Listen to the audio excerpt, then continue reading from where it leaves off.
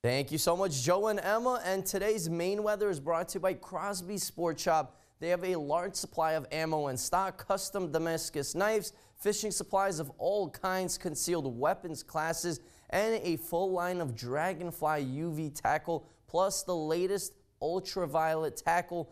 Call today. So pretty foggy start to the day. Reminds me more of Halloween with those really interesting vibes outside. Really barely any visibility. Lots of fog, especially by the coast. Check out Bar Harbor, really near zero visibility. So be careful. Fog is really dense by Rockland, by Augusta, by Portland. A lot of locations has some really dense fog besides Bangor. Check out Bangor, coming in close to 10-mile visibility. Same thing in Waterville. That doesn't mean there's no fog anywhere around town. There is some patchy fog. So if you're out and about, be careful, leave extra early because this fog is pretty dense. And because of that, we do have some dense fog advisories in effect until 10 a.m. today. And by the coast, small craft advisories in effect until 8 p.m. tomorrow. So if you're out and about, really be careful as the waves will be a little bit on the higher end.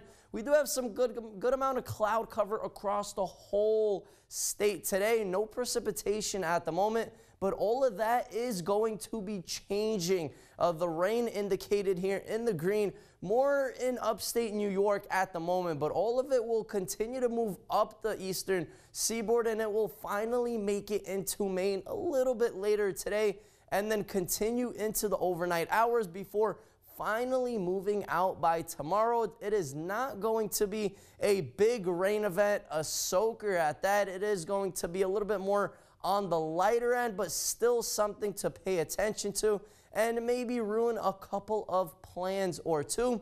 Winds, not a big issue at the moment. A lot of locations have only a 3-mile visibility at most, but later on, especially by the morning hours tomorrow and then into the overnight hours tomorrow, really gets breezy. By around 3 p.m. we might have wind gusts close to 30 miles per hour, so get ready.